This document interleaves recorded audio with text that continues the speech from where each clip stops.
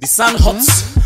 There are people out there, you know, in the UK, in the US, or in China, you know, and of course that listen to Munku Boss Pan Matches for the first time. And the first thing that actually, you know, captures their attention is the rhythm, you know, the sound of the music. Like, whoa, this African song, it sounds so sweet, sounds so good. Like, whoa, it's good. And then the next thing is, he sounds so passionate. What is he saying?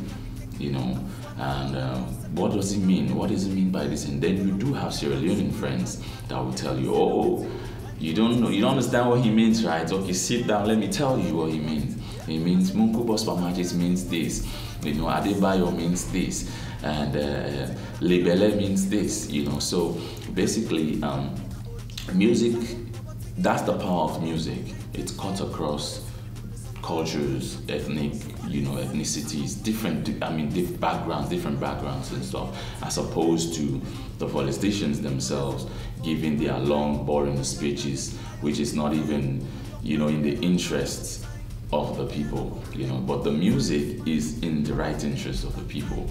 Music is so effective, you know, and of course, every day we're making sure that young people are getting to know our music and getting close to the music and making them understand that this is a craft for young people, first of all.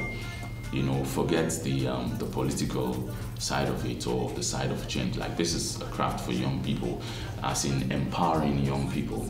You know, you can do this as a career, because I think it's been discouraged by the government and public servants, you know, and because they understand the power in music. So they're actually trying to discourage, you know, entertainment and music.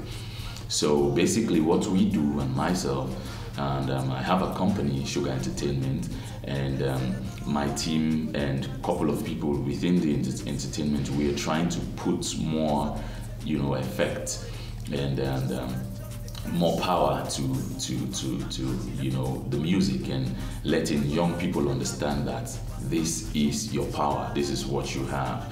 Through music, you can voice out your opinion. You can let the number one man right there understands how you feel. Number one man can know your needs today. If you release a song today, and it sounds good, and the message is right, it's not biased. It's you're not doing the song as a witch hunt for anyone, you know. And as long as it's not biased, it's clean, it's genuine, you know. Number one or the last man there will listen to your message, and it can be that effective. Them just the clutch.